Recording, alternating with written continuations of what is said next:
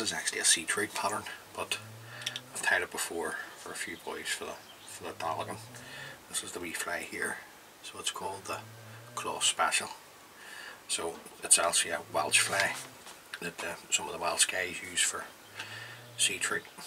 So I'm just going to show you how to put it together. The hook on the vise is a Amazon B175 in size 10. You can tie these on size 8s if you wish. I'm going to start off using a uni thread 801 white, and that's just to keep the body at the rear as bright as we possibly can. So we're just going to get our thread started there, a couple of mil behind the eye of the hook. And I'm just working my thread down past the point of the hook and removing the waist tag of thread. The tail, you're looking golden pheasant tippet. This one here's just been dyed sunburst, but it was natural, just natural tippet fibres. It was used in the original. The length, that's really up to you. I'm just sort of looking at the length of the hook or so over the back, pinching out, and then just working my thread down the shank of the hook, tying in the tail, come in and trim away the waist. The rib, I'm using a wire. This is the hot yellow wire by UTC, catch that in. The rear body is traditionally a white tinsel, but I'm going to use the uni stretch floss in white. So I'll just catch that in at this point as well. Just come in with a soft loop, just put it into the length, the half length of the first part of the body, and then just work our thread forward, sort of be halfway. Then just come round with your floss, and you're sort of just looking touching turns of the floss. Now the uni stretch floss is great because it stays nice and bright for you, whereas if you use just the original floss, sometimes it can just dirty up a wee bit, be more like cream. So we'll just trim that away. Then the front part of the body, you're looking at gold tinsel. This is a holographic gold tinsel that I'm using here. Just pull that in the length, just work our thread forward. Now you'll knock this wee fly up in no time. That point, and then just come round with your gold holographic, just in overlapping turns. Just work that up to there. Now the boys in North Wales, I think it is, when they tie this or fish this pattern, they usually fish it with a maggot on the hook. So I'm just going to come up here with 4 turns of the hot yellow wire. But I used to tie this for a gentleman, he's no longer with us, lived in Cookstown, for the Dolligan. Now I'm just going to bend and bring away the wire. Now I want to finish off with a black head at the front, so I'm just coming in with a uni 80 black, and then come in and trim away your white tang thread and a waist piece of black. Now the hackle at the front, you're looking at an orange leather cock, or in this case this is an orange hen hackle. Strip away the flue from the bottom of the feather, stroke back the tip, just come in with a couple of turns to catch in the tip. See it there, just catching it in.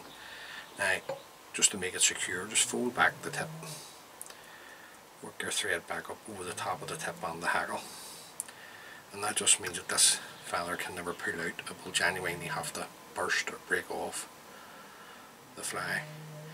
And if you fish for Dolligan, you want your flies to be as robust as you can, because you will go through plenty.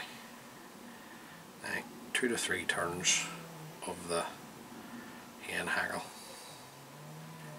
will be plenty. Just at that point there, just follow it around with your thread, and then just get a couple of tight turns into the stem, securing that in down to the eye of the hook, and then I can break it away, and then work my thread back up for the wing. Just come in, just open this all out so you can see the wee fly a bit better.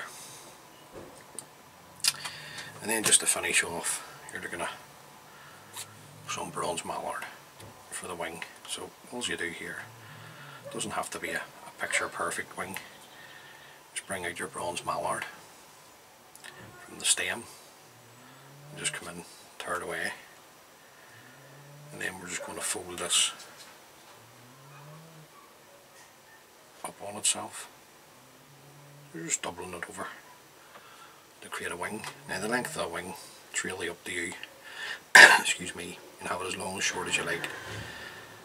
Now, I'm just going to offer this up. I want it sort of way coming up and past the first black bar on the tail. Then just come in, fold it, and just come around with nice loose turns.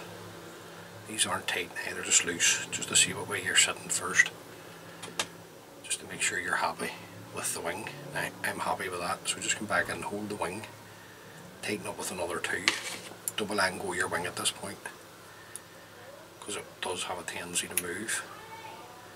Then just come in and clip away the bronze mallard, take another turn to tighten up, bring your thread to the eye of the hook, and then just build up your head over the cut ends of the mallard, nice and tight. And then just build up your head to the size that you like. Don't be shy with the size of a head on a fly, is what I would say. Just to that point. And then just come in, whip finishing two, and throw in a whip finish. And there you go, guys. That's the Floss special. Now, first coat onto the head. As always, we drop a super glue. Just make sure you don't touch your wing if you're using the glue or your hackle. It'll just ruin your hard work at this stage. Just rake the whole way right round. And then once that dries, guys, I'll come in a couple of coats of varnish just to seal everything up. So there you go, guys, your fish for Dallican. That'll even work for brown trout. Used to tie it years ago for a guy in Cookstown. Well, I was a good lad now. Not with us no more, but look, tie a few of those up if you fish for the Dallican, even the brown trout. But the boys in North Wales have been using that for years for sea trout, and they put a maggot on the hook. So there you go, guys, that's the Floss special. So hopefully you've got something from that. As always, many thanks for taking the time to view the video. It's greatly appreciated. If this is the first time tuning in to watch one of my videos, please consider subscribing. It's completely free. And until the next time, look after each other, and I'll see you on the next one. Bye.